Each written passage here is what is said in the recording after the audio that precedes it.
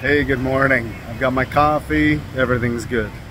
I emailed the Canadian Consulate here in Phnom Penh, Cambodia, asking them about rental companies holding passports as collateral. I want to rent a bike, and the only way I seem to be able to rent a bike is if they hold my passport, which I've been very hesitant to do. I have not done that yet.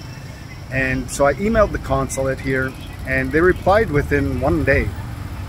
And they said, we strongly advise that you do not use your passport as collateral.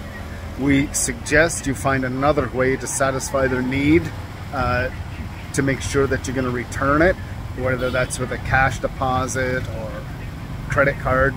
They didn't specify how. They just said, do not use your passport as collateral. And they said, as a consequence of losing your passport in that way, by using it as collateral, there could be, they didn't say penalties, but, I would be under investigation by Passport Canada, probably due to an infraction, because apparently the passport is not mine. It's the property of the Canadian government.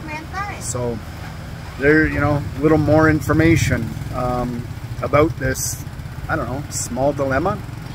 I talked to another guy here in Phnom Penh who's been here for 14 years, and I told him that I wanted to rent a bike, and he said, don't do it.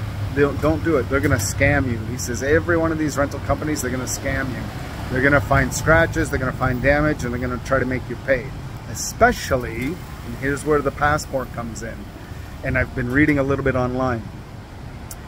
If they have your passport and they refuse to give it to you, until you pay them. And I did hear a story, it was $600 over in Thailand.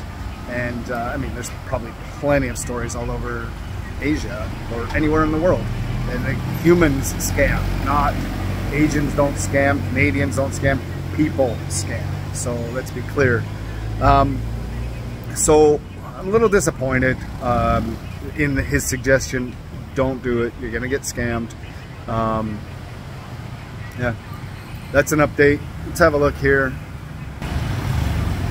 Downtown Phnom Penh. So right here, this here is a store, like I'm at the coffee shop, but right beside it, or even the same family, is selling coal.